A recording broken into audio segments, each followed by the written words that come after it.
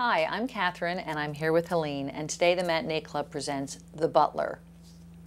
The Butler was directed by Lee Daniels, who brought us Precious in 2009, and it's based loosely on a true story. It stars Forrest Whitaker and Oprah Winfrey, and it's the story of evolving race relations and black identity in our country seen through the eyes and the experiences of one man, Cecil Gaines, who began his life on a southern cotton farm in the 1920s and ends up working in the White House as a butler and serves 8 presidential administrations and ends up, in the end, attending the inauguration of Barack Obama. Yeah, I thought it was a really feel-good story. I really liked how they did it. I mean, it was very loosely based on his life. I mean, the real life butler is Eugene Allen, and actually his wife was named Helene, and they don't have that in the movie. But and she died the day before the election, so he went to the polls alone to vote for Obama. They were planning on going together, but I did think it was like a historical voyage through the 60s and the 70s and the 80s. You know, it was interesting. I think it would be great for kids to see because it is a retelling of civil rights and history. And I thought Forrest Whitaker was terrific.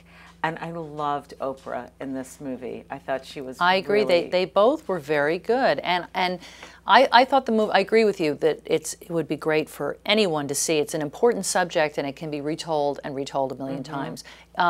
This movie was a little gimmicky.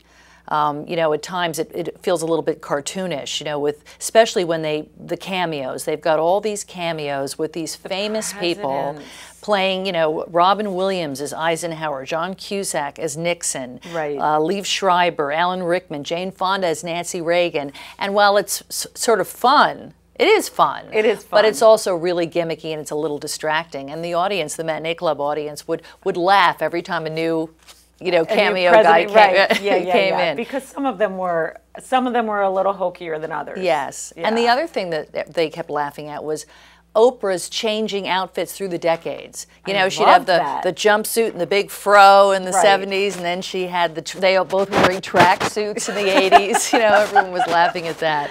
I did. It was really great, and they did have a really loving, special relationship. You know, she was a very dedicated wife. She was bored there for a while because, you know, he was always working at the White House. Yeah. I mean, what do you know? But he earned a great living, and he, you know, put 2 sons through college, and he really does have Jeff Kennedy's tie. That Jacqueline gave that to him. Oh, that was nice. So that was in the movie, and that's actually true.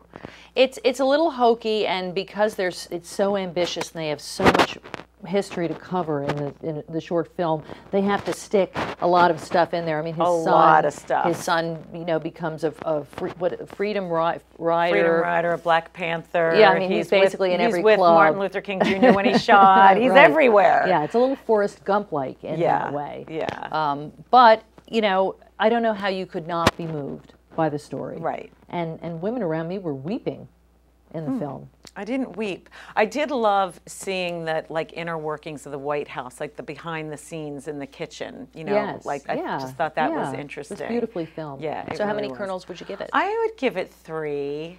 I thought it was, you know, it was entertaining. It was good acting. It was a feel-good movie. Yeah, I liked it. I'm going to give it 4 because I thought it was very entertaining and cleverly put together, and because it's such an important and fascinating topic. Yeah. Well, thanks for joining us. We'll be back next week with another review.